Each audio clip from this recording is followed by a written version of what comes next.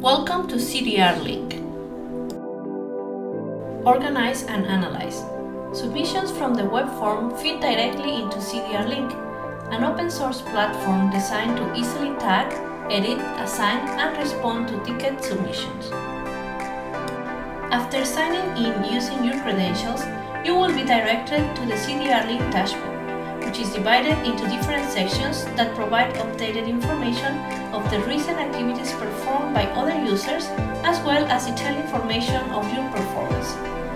There are also a few tools that will help you find, organize, and edit submissions in a fast and easy way. Let's start with the search bar, which is located on the top left of the screen. With it, you can search for the tickets by name, date, user, or organization.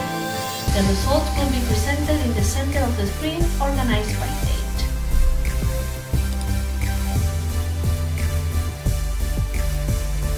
Next to the search bar, you will have access to the most recent notifications by clicking on the number circled in red.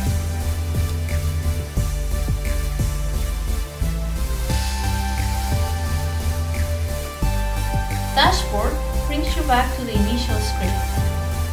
Overview will show you all the active tickets organized by type.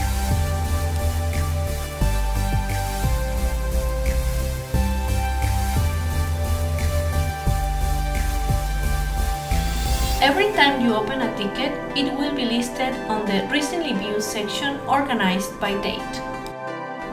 You can also see the list of your recently viewed tickets by clicking on your profile icon.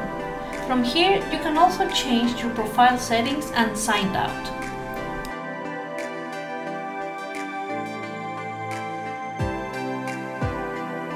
Reporting creates graphs of tickets activities by date, organized by month, week, day, or even in real time. These reports can be downloaded to your device.